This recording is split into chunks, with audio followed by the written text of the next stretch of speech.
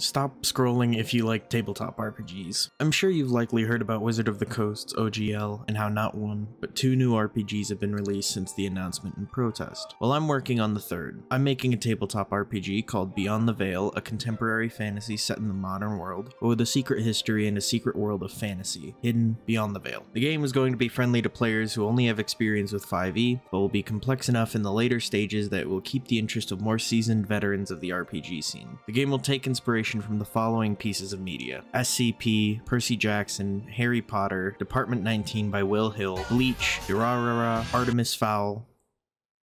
Yeah, that's it actually. It will be a D20 system game since that is the easiest to grasp system for a lot of people and will take inspiration from other games outside of just Dungeons & Dragons, such as Pathfinder, Starfinder, and Powered by the Apocalypse's suite of games. The game will be built around diversity and inclusion and will learn from the mistakes that Pathfinder and 5e have made in the past with some less than favorable decisions on the creative team's part. Right now, I'm looking to build up a community of interest around the game. I'm an artist and I can do a lot of art, but to make an entire game, I'm gonna need more than just one guy. I'm currently looking for artists, writers, world builders, mechanic builders, and playtesters, but the first playable build of the game won't be out for a while. If the game just interests you though, I've included a link on my website that leads to the Discord for the game. Feel free to follow development there. For the people who want to join to help make the game, the monetization scheme I have set out for it is one built around kickstarting. Once a prototype is available and playtested, we'll set out a Kickstarter for the rest of the game, and the money from it will be distributed amongst the creators based on contribution towards the product. This Kickstarter, along with donations afterwards, are the only form of monetization we will seek from the product. The game itself will be free and available as a PDF on a pay-what-you-want basis. Obviously, we need the Kickstarter to pay people working on the game, but the end goal is not for prolonged profit like most book releases are, but rather the goal is to create something that will contribute to the RPG community in a positive way. So once again,